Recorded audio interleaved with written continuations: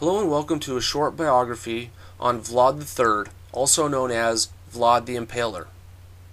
Before I begin, I'd like to point out that some of the names of places and people will be genuinely difficult for me to pronounce correctly, and I will most likely pronounce some of these places and people incorrectly. Please overlook this. Vlad III, Prince of Wallachia, was born in the winter of 1431 CE. The son of Princess Snezhna of Moldavia and Vlad II of Wallachia, in the town of Sighisoara and region of Transylvania. He had two older half-brothers, Mircea II and Vlad Chelugurul, as well as a younger brother, Radu III the Fair. His father was initiated into the Order of the Dragon, a monarchical chivalric order founded by the King of Hungary in the year Vlad was born. Vlad and his brother Radu spent their childhood in Sighisoara under the supervision of their mother, as well as the wives of exiled boyars. At one point in their father's first rule, Vlad and his brother were brought to Târgoviște, the capital of Wallachia. Here they likely received an exceptional education from both Roman and Greek scholars, studying geography, mathematics, science, languages, among other subjects. At about the age of 13, Vlad and his brother Radu were sent to live as political hostages in the Ottoman Empire, a relatively common practice at the time. Their father had ascended the throne of Wallachia in 1436, but was ousted in 1442 by rival faction leaders working together and with the assistance of Hungarian leaders. Vlad's father sought help from the Ottomans, which was granted. Life for Vlad in the Ottoman court located in Edirne was unpleasant. His stubborn behavior resulted in beatings from his Turkish stewards on many occasions. These years would have a long-lasting impression on him, greatly increasing his hatred for the Ottoman Empire. Meanwhile, his brother Radu flourished while there, converting to Islam and later becoming a commander of an elite Ottoman military unit of Janissary soldiers. This would lead Vlad to despise his brother as a traitor. At some point, Vlad was taken from the Ottoman court to be educated in logic, as well as languages, such as Persian, though still in the Ottoman Empire. With his father reclaiming the throne, Vlad was eventually released from the Ottomans and returned to Wallachia. Vlad Dracula II, Vlad's father, was murdered in a conspiracy between high-ranking boyars in Wallachia and John Hunyadi, a powerful Hungarian regent, in December 1447. Dracula's eldest son, Mircea, was blinded and buried alive by the boyars at Târgoviște to prevent him from the throne. In an attempt to prevent Hungarian control of Wallachia, the Ottomans invaded the country, placing Vlad on the throne as a shadow government controlled by Mehmed II, the Ottoman Sultan. This reign of Vlad's would be short-lived, with Hungarian troops invading Wallachia and placing the head of another clan, Vladislav II, as king. At this time, Vlad fled Wallachia, moving to Moldavia, where he lived under the protection of his uncle, Bogdan II. In October 1451, his uncle was murdered, and Vlad was forced to flee again, this time to Hungary. While there, Vlad made a reputation for himself, due in large part to his vast knowledge of the Ottoman Empire and his hatred for the Ottomans. He was made an advisor to Hunyadi as a result. Ottoman influence in the Balkans was greatly magnified with the fall of Constantinople in 1453 CE. With the Byzantine Empire now overthrown, all of Europe was threatened by the Ottomans. Less than 30 years later, the entire Balkan Peninsula would be controlled by the Islamic Empire. In 1456, 3 years after the fall of Constantinople, the Ottomans laid siege against Belgrade, threatening Hungary. A counterattack against the Ottomans was conducted by Hunyadi into Serbia, relieving the siege. It was at this time that Vlad led his own force into Wallachia, killing Vladislav II in hand-to-hand combat. With this, Vlad resumed the role as king of Wallachia. Back in his homeland, Vlad realized that years of endemic warfare between the rival boyars for control left Wallachia in trouble, with crime rampant, little agricultural output, and virtually no trade. Vlad had three goals for his kingdom: to increase the military, strengthen trade and the economy, and to increase and secure his own political power. Soon enough, Vlad's focus was on dealing with the boyars who he considered a source of strife for the country. Many of the leading nobles were executed and their positions of power given to people of obscure origins, whose loyalty would be to Vlad alone. The army was also strengthened with a small contingent of mercenaries who served as bodyguards for their king. An auxiliary force was also created by Vlad, made up of peasants who could be called to duty when needed. To improve the economy and help the merchants of Wallachia, he limited foreign trade to three cities: Targsor, Kempulung, and Targoviste. About this time, Vlad began significant repairs and improvements to his main fortress in Wallachia, the Poenari Castle. He captured the families of the boyars and put them to work, effectively making them slaves. The rebuilding of the castle was difficult work, and many of the slaves working on it died in the process. Those who could no longer work due to disease or weakness were summarily executed as an example for the other slaves, who eventually worked naked after their clothes wore out and fell off. Vlad's treatment of the boyar slaves would be only the beginning to his cruel nature. Vlad's disdain for weakness fell also onto his own people. In an effort to clear his kingdom of those who he felt weren't contributing enough to it, Vlad ordered anyone he considered to be lazy, unproductive, those with persisting illnesses, the handicapped, and those born into poverty, to a banquet in the great hall of Targoviste. Once inside, they were provided a feast that few of them had ever had. At the end of the banquet, Vlad made his appearance. With the full attention of all, he asked them if they would like to never feel hunger again, which was met with much enthusiasm. It was at this point that Vlad left the hall and ordered his troops to board up all the exits. They then set the hall ablaze, killing all within. Connections between the Wallachian nobility and Transylvanian Saxons encouraged Vlad to conduct multiple raids into Transylvania. He restricted or eliminated their trading privileges and had several leading Saxon settlers impaled. It was also in Transylvania that he partially avenged the murder of his brother Mercia by condemning to death a dynastic prince suspected in taking part. The doomed prince was forced to read his own eulogy while kneeling before his own grave. At this time, Sultan Mehmed II claimed all of Wallachia as a part of the Ottoman Empire, while Vlad allied with the Kingdom of Hungary. With Ottoman expansion in the Balkans, Pope Pius II called for another crusade in 1459, to which Vlad was the only European leader that showed any enthusiasm. Also in 1459, Sultan Mehmed II sent envoys to meet with Vlad and coerce him into paying a tribute of 10,000 ducats and 500 recruits for the Ottoman Empire. Vlad refused.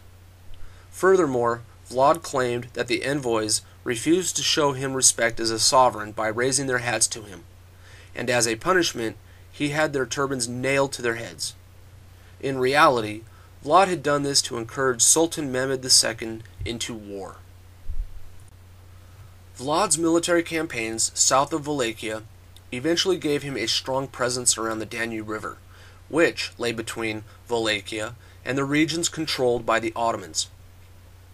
Sultan Mehmed II sent a large force led by Hamza Pasha, an Ottoman chieftain, into the areas around the Danube with 10,000 mounted soldiers, to seek either plans for a peace treaty or to eliminate Vlad.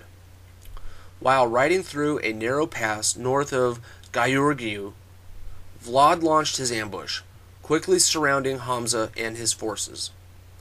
All of those captured were sentenced to death and impaled. Hamza himself was impaled on the largest spike in honor of his higher rank. Rumors began to spread throughout Wallachia that Vlad III was somewhat of a monster, eating the flesh of his victims as well as drinking their blood. He was also known to hold banquets in the field, surrounded by his dying enemies who were impaled. On one occasion, as the story goes, he was sharing a meal with one of his military leaders, who complained about the overwhelming stench of death via those impaled. Vlad had the man impaled himself, placing him on a stake higher than the rest. Upon this, Vlad called up to the leader, telling him that as he was now impaled higher than all of the others, that he would therefore be above the stench. In the winter of 1462, Vlad led his forces south into Bulgarian lands between Serbia and the Black Sea, attacking Ottoman forces wherever he found them. Vlad would disguise himself as a Turkish Sipahi, or Ottoman cavalry unit, to infiltrate his enemies' camps and annihilate them. In a letter that Vlad wrote to Matthias Corvinus, then King of Hungary, he claimed to kill well over 20,000 Bulgars and Turks, and concluded the letter, "Thus, Your Highness, you must know that I have broken the peace with him," meaning Sultan Mehmed II. Almost immediately, the Ottoman Sultan raised an army of 60,000 regular troops, supported with another 30,000 light armored auxiliaries, who marched to Wallachia. Vlad's forces, while superior man to man, were numbered at no more than 40,000, and the numbers of the Ottoman army proved unstoppable. The Ottomans marched into the Wallachian capital, Targoviste. While pitched battle was not an option for Vlad and his forces, they nonetheless used guerrilla warfare to antagonize the Ottoman troops. One encounter that proved very successful for Vlad was called the Night Attack, a skirmish fought on June 17, 1462, in which 15,000 Turks were killed. These relatively small skirmishes ebbed the strength from the Turks, with Vlad actually achieving victories against several Ottoman Sipahi commanders. These losses angered Mehmed II, who himself led a force into the region. Vlad's success against the Turks provided him with gratitude from a number of people, notably the Saxons of Transylvania, the Italian states, and even the Pope. A Venetian envoy, while in the court of Hungary, heard of Vlad's military campaigns and defense of Wallachia, and claimed in response that all of Christianity should celebrate Vlad's success against the Turks. The Turkish incursion into Vlad's kingdom resumed, despite Vlad's victories in the south. His brother, now named Radu Bey, was given the sole charge by Sultan Mehmed II to lead the Turkish armies into Wallachia with victory at all cost. Radu's elite battalion of Janissary troops, paid infantrymen armed with early forms of shoulder-fired rifles, were well supplied, and they were able to fight their way deep into Vlad's realm, finally besieging his famous lair, Poenari Castle. With this victory, the Sultan gave the title Bey of Wallachia to Radu. Although Vlad's military was outnumbered, they were by no means less able warriors. Another problem arose against Vlad, an issue he thought he had dealt with before: the treacherous boyars. Due to Vlad's prior mistreatment of the boyars, most of them sided with Radu and his Turkish army, some of whom considered protection from the Ottomans better than that of Hungary. The boyars collaborated with Radu to the detriment of Vlad. Despite all this, Vlad's defeat ultimately came about as a result of lack of money. His mercenary army began to disintegrate as their pay ended, sending Vlad to the Hungarian court of Matthias Corvinus for aid. Rather than receiving help, Vlad was thrown into the dungeon for treason. Corvinus had been receiving financial support from the Pope to fight against the Turks and their advances into Europe. However, he used the money for personal reasons instead, and with the Ottomans approaching, he needed someone to blame, and that person was Vlad. The Hungarian king used false documents in the name of Vlad, stating his loyalty to Sultan Mehmed II and making peace over Wallachia in the form of granting lands to the Turks. As a consequence, Vlad was imprisoned for over 10 years. His later years in prison were actually more akin to house arrest, finding Vlad married to a cousin of the Hungarian king and living with her in the capital. By 1474, at the age of 43, Vlad was released. A year later, his brother Radu suddenly died, and in 1476, Vlad invaded Wallachia with Hungarian support. His rule lasted little more than 2 months, with Vlad dying on the battlefield early in January 1477. Vlad's body was unceremoniously buried by one of his rivals, and his head was sent to Constantinople as a trophy. According to local legend, Vlad's first wife, who was a noblewoman, died during Radu's siege of Poenari Castle. The story goes that as the Turks were en route to the castle, an archer, loyal to Vlad, shot an arrow with the message into the tower of the castle. After reading the message, she flung herself to her death from the tower, saying she would rather rot and be eaten by fish than be led in captivity by the Turks. Vlad's second wife, Ilona Zilagia, bore him 2 sons, one of which would go on to father children into Hungarian nobility. Vlad is most well known for his sadistic nature. As a tyrant, he had many thousands of people put to death, invariably in a tortured manner. While Vlad enjoyed all manner of tortures, including burning and boiling people alive, dismemberment, flaying, and more, he is dubiously renowned for his favorite torture, impalement. Impalement is one of the most torturous ways to die. Normally, and in the case of Vlad's methods, a person is pierced through the rectum or vagina and then forced through the torso, exiting at the top of the sternum.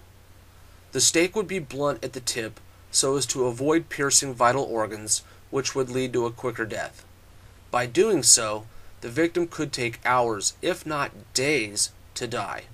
Once sufficiently impaled, the executioner would then hoist the victim into the air and the bottom of the stake planted in the ground. The victim's own weight would work with gravity to pull them down the stake. The villainous tyranny of Vlad seemed to be unquenchable.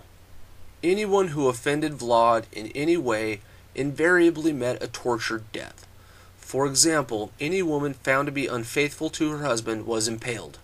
If she had a child, it would also be impaled on the same stake as its mother, causing profound psychological torture on the poor woman, along with the physical torture of both. In order to prove to visiting dignitaries that his kingdom was free of crime, Vlad had a gold cup placed in the center square of Chergovista. The cup was left unguarded day and night, and was never taken. Such was the fear of Vlad his own people had of him. During Vlad's reign, he impaled many people, and in the case of his enemy armies, would impale thousands at a time. On one campaign by Sultan Mehmed II, Vlad had thousands of Turks impaled in a large field. Upon seeing this, the Sultan turned back in horror. Due to the fact that Vlad was waging war against the Muslim Turks, he and his methods of execution were officially sanctioned by the Vatican, which of course desired Christian domination in the Balkans and surrounding regions. Vlad III was known by 2 different names, one while he lived, and the second given to him after death.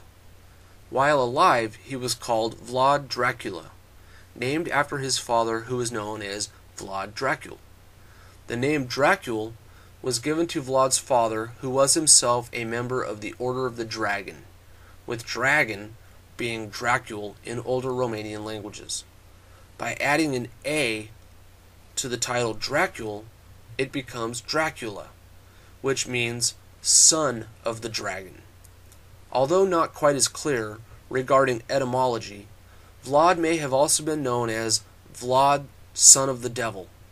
This epithet most likely helped inspire the later fiction writings of Bram Stoker, who himself is most known for his Gothic novel, Dracula.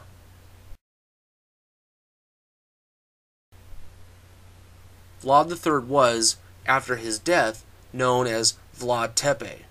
Tepe is Romanian for impaler, so hence he was known as Vlad the Impaler, which persists to this day.